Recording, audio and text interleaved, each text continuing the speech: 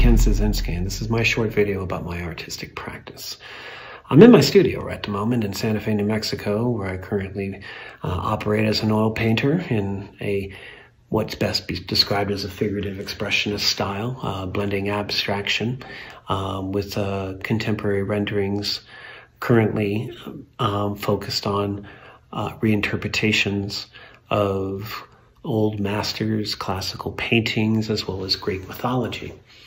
And what I'm attracted to is taking those classic tales, biblical references, and putting them in a contemporary setting that can offer new meaning and perspective to those who may not be familiar with those tales or stories.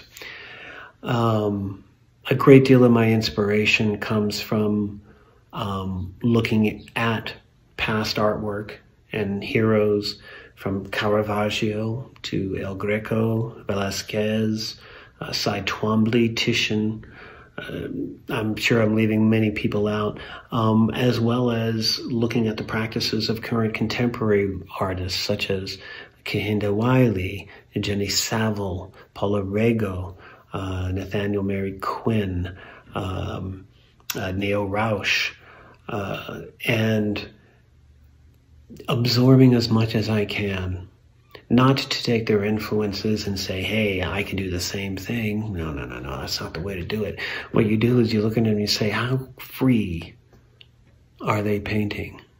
How are they accomplishing what they want visually? And I take that to say, well, how can I make my work timely and timeless and have lasting meaning? That's my story, and that's my work. Thank you.